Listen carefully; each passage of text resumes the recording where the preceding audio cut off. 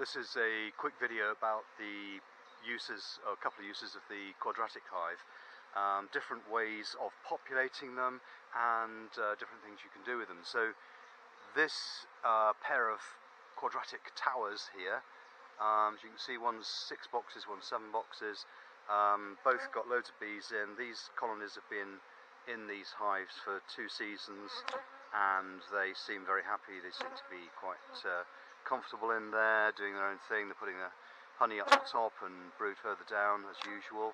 And if I decide that I want to use these for queen mating nukes, all I have to do is separate the boxes, find the one with the queen in and keep that separate, of course, and give her some new boxes to draw comb down on and to lay in. And then I can use the boxes that are populated with bees, give them a virgin or a cell, and I've got instant mating nukes. And at the end of the season I can join them back together with a good queen and overwinter them very happily on 4, 5 or 6 boxes. I've done all of those, and they'll be just fine for next year. And this is another way of doing the same thing, more or less, except this is when you have boxes arranged in a group of 4. I can just pop the top off this one. This is simply 4 quadratic boxes arranged on top of a standard national hive, and you can do exactly the same thing as this with a dadant hive as well. There's enough room on a dadant to do this.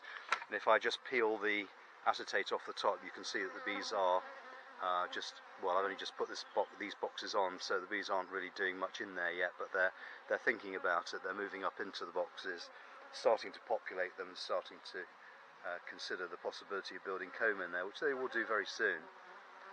Just trying not to squash bees by putting this acetate back. There we go.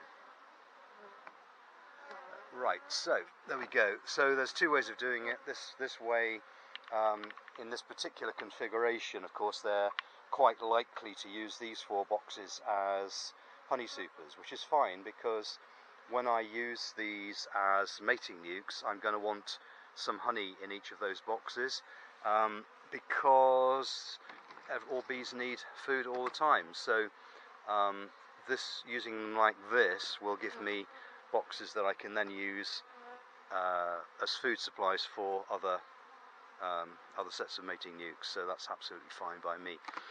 You can also put them underneath a brood box, and then they're more likely to draw them, and the queen will then lay in them, and you'll have a bunch of boxes full of emerging brood, which is also useful as well. I've got another set of boxes exactly the same way, and I've put them above, or actually in between 2 supers. So there's a brood box super, quad boxes, and then another super. And did I put a queen excluder in there? No, I didn't, so that's fine. I don't often use queen excluders. In this case I didn't use them at all, but so they're going to do, in those boxes, they're going to do whatever they choose to do with them. They're probably going to be a mixture of brood and honey, which is absolutely fine, and they will be used for mating nukes up at my mating apiary quite soon, probably next week. So they're well populated, and what I've done here is, as you can see, I've left a couple of extra entrances open for them at the front, which they can use, and it gives them another way of for traffic coming back into the hive, as it were, laden with supplies to use. But in fact, that's not actually what it looks like happening. It looks like they're doing something entirely different. They're just kind of sitting in the entrance, sunning themselves, I don't know. But all the traffic's down here at the entrance, and that's absolutely fine. Bees can do whatever they choose to do.